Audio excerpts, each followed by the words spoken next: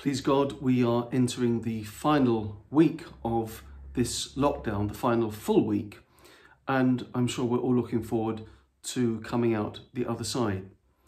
There's still a great deal of uncertainty, of course, but we know that we're in the last week of the church's year, so this has a special significance for the way that we try to focus our lives at this time. Nothing ever happens, of course, in God's plan without a reason.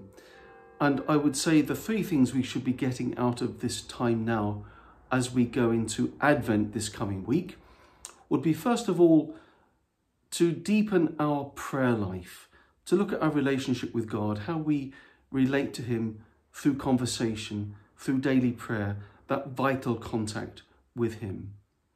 The second thing is, as we start to approach the feast of our Lord's birth, that we think about the purification of our life and how we do this, especially by access to the sacrament of penance, confession. And the third thing is to look outwards in the way we help other people who are in need at this time. The Christmas season is inevitably a materialistic, a secular time for many people, and our little acts of kindness towards those who are in need and who have less material resources than ourselves can be very, very important at this time.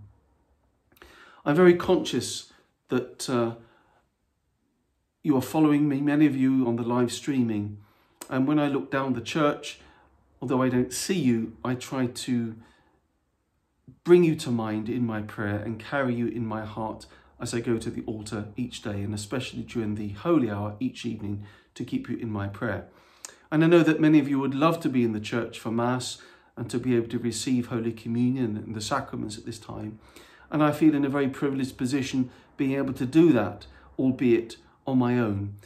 But be assured, as I said during the last lockdown, that in a sense, in a very real sense, I'm celebrating the sacraments and receiving the sacraments, especially Holy Communion, on behalf of all of you at this time.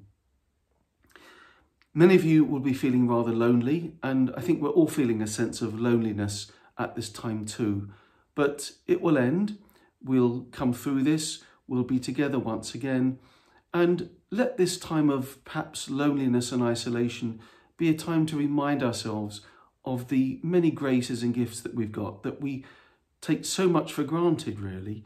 Let's use this time that we might be feeling alone and a bit isolated, as a time to thank God for the gifts that we have, so that when the things that we're used to start to return, we can give thanks to God with all our hearts.